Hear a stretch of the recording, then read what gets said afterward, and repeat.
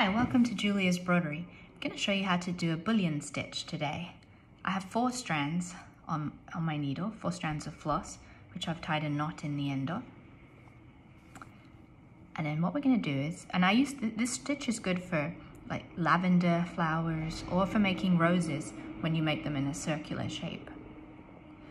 So these are a little more challenging than some of the other stitches. You bring your needle up at the bottom of the design you want to make and the sides of it, and you take your needle down again at the top.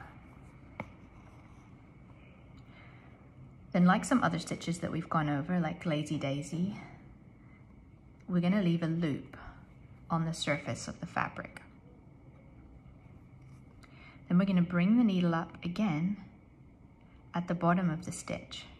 So we came up, we went back down, and then we came up again.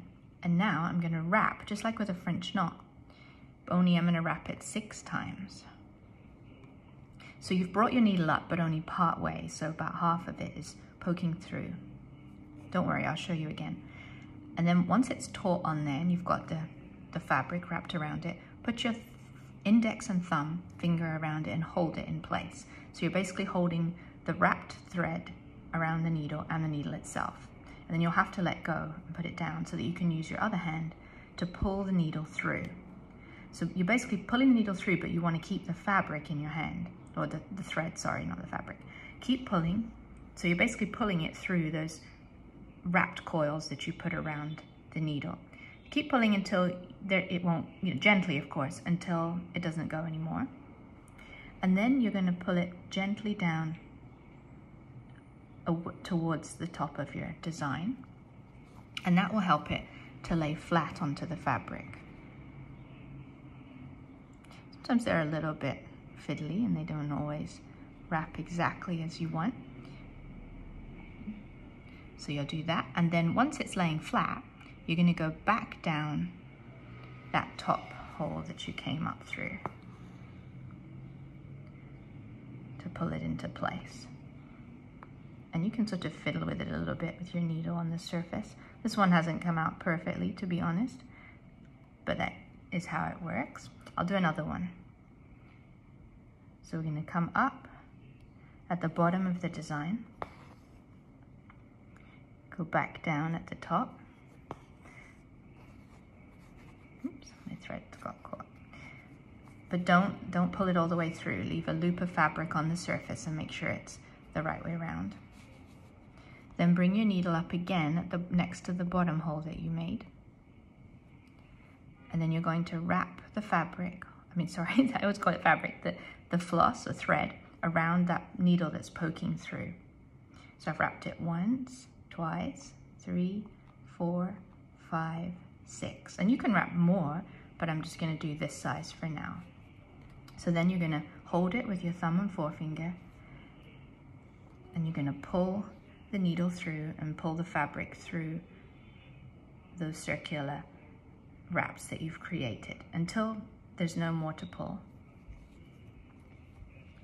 And see, this one's come out really nicely. So then you'll pull it gently so that it sits flat on the fabric, and then you're going to go down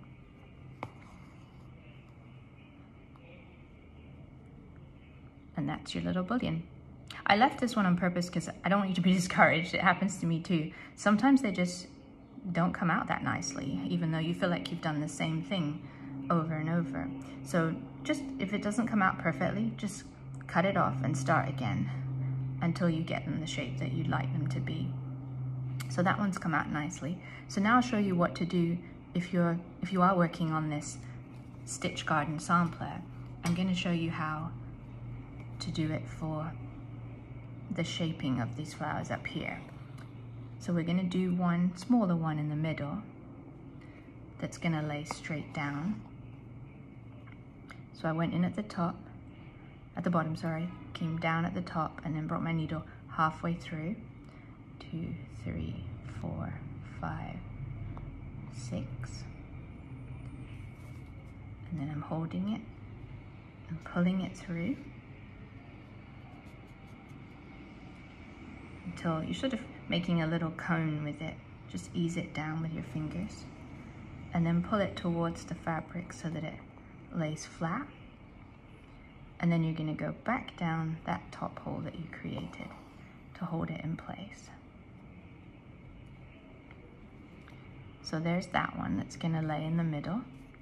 And then you want to start one about halfway along it, so that it's going to wrap her. So if you were creating a sampler, you would lay another one next to it here. And then you're going to go about halfway down it to create another one that's going to wrap around it. So I'm going to go down there. And this is how they create roses out of bullion stitches. So you're going down there. So I've gone halfway along and then around it a little bit.